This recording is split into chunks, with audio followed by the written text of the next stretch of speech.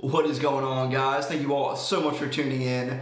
Today, what I want to get into is how to house hack and essentially live for free, because my wife and I recently purchased a property and it has been really fantastic because we have had a significant part of our mortgage being covered by our rented out unit and our tenant paying us rent every month. So I really want to show you guys how you can do the same thing and really benefit yourselves.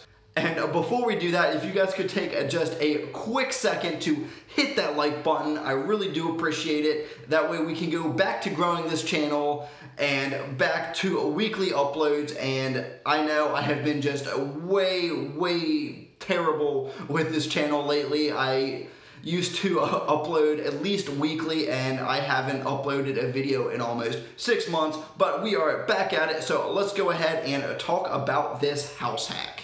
Now, a few details on the house that my wife and I purchased is it actually isn't a traditional duplex, if you will. It is actually a single family home as well as a garage that got converted into a unit. Now, the main home is 3 bedrooms, 1 bath. We're considering eventually adding an additional bathroom, thinking that we might be able to get more rent down the road, but that is quite a ways down the road, so not too worried about that right now.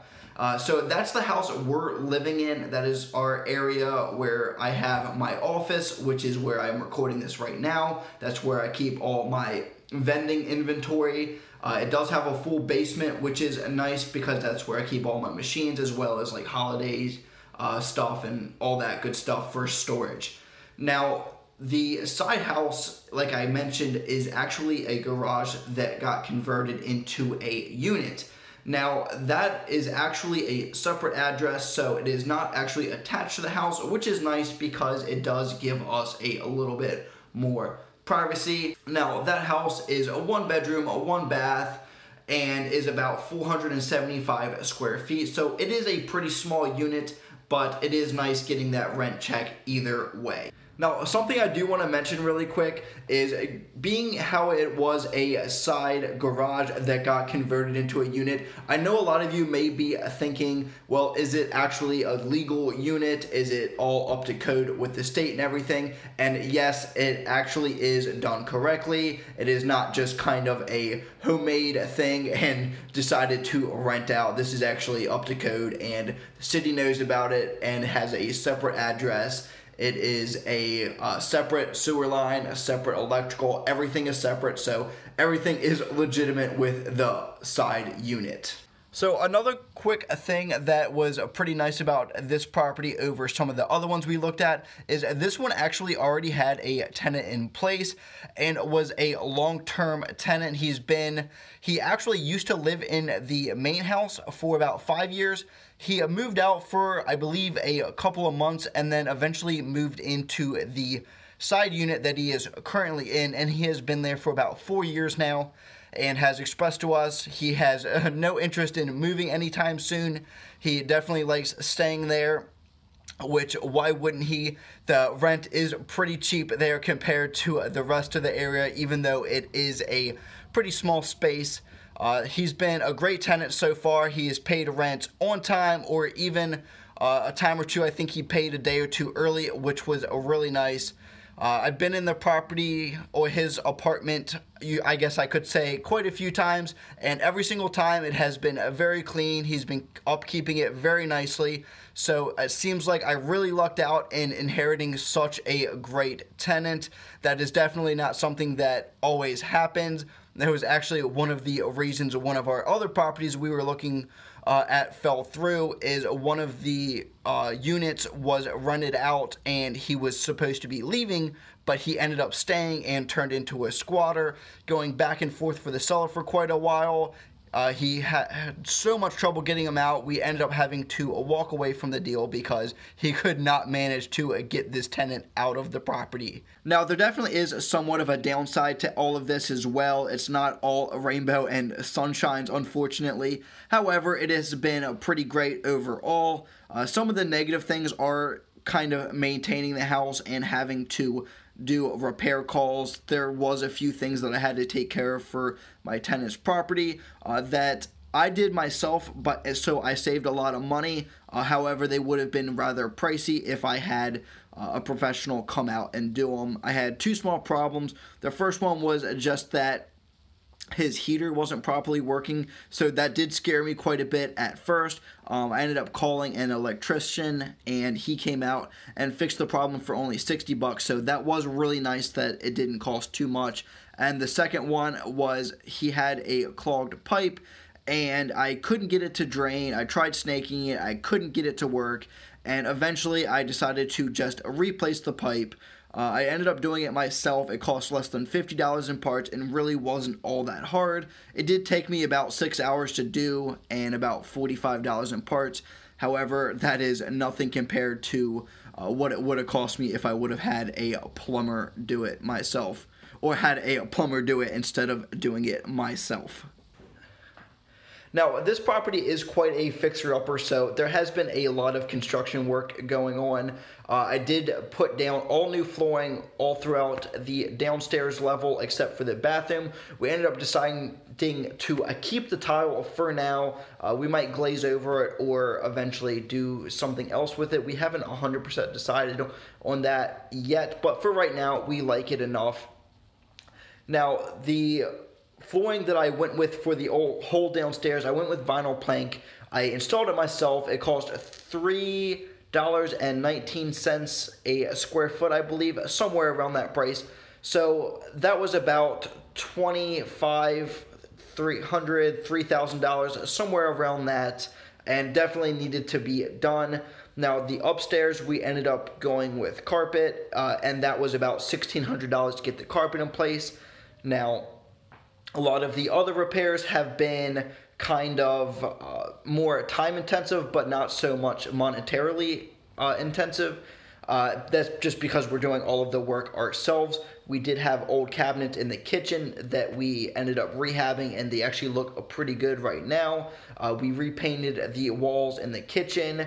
Now, something big did end up coming up, and I'll probably get to that in another video. So our construction work has slowed down quite a bit.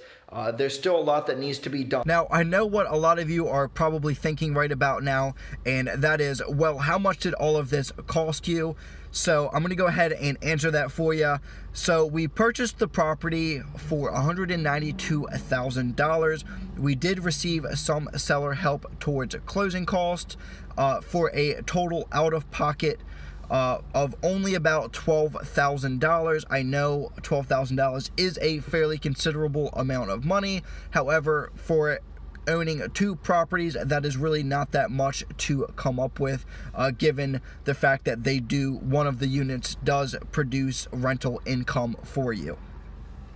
Now, we ended up going with FHA financing, so we put a very small down payment on the property. Obviously, if our total out-of-pocket was only $12,000, and then the rest of it, which the down payment, I believe, made up about $8,000 or $9,000 of the $12,000. The rest of it was closing costs and settlement, all of that good stuff. Now, what this ends up costing us every single month, now, this is, keep in mind, includes principal and interest, private mortgage insurance, because we did put such a small down payment down, property taxes, as well as homeowners insurance. All of those things lumped together in our escrow account is $1,253 a month, and that is our monthly mortgage slash rest of that stuff payment, because it is escrowed to make it easier on us. If you're not familiar with what escrow is, by the way, it's basically in your mortgage, they will set up an account that they take a portion of your payment and put it and hold it in the account to go towards your annual property taxes and annual insurance plan, whichever one you go with. Just makes it a lot easier and less additional payments to make. It just makes it one big, easier payment. Now that you know how much this property is costing us out of pocket, how much are we bringing in from this? Well, currently our tenant that has been there for quite a while and has been paying rent has been paying us about $700 a month, or I guess I really shouldn't say about $700. He has been paying $700 every single month. Now eventually that's going to just go up over time as the market for rent goes up while we are still locked into that same payment. Now eventually when we move out of this main house, we will rent this out, and that will rent for at least $1,300, I'm thinking. As far as I know, it previously was rented for about $1,300 a month. So after these repairs are done and a few years go by, when we buy our next property, I see no reason we can't get at least $1,300 a month, which will cover our entire mortgage payment, as well as all the property taxes and all that good stuff. So that would leave us with the $700 a month to go towards repairs, capital expenditures, vacancies, and then the remainder will be our total profit. Now, one other quick thing about real estate is there is a lot of tax benefits to owning real estate. I know the interest paid on a mortgage is indeed tax deductible. I know there's a lot of other tax benefits. I don't know them off the top of my head right now. And lastly, on top of all of that cash flow we do get to have our net worth constantly go up every single month just for owning the property via that sweet equity that we gain in the house every single month that we pay down our mortgage payment, and that will go directly to increasing our net worth every single month. So that is another huge reason why you should buy real estate.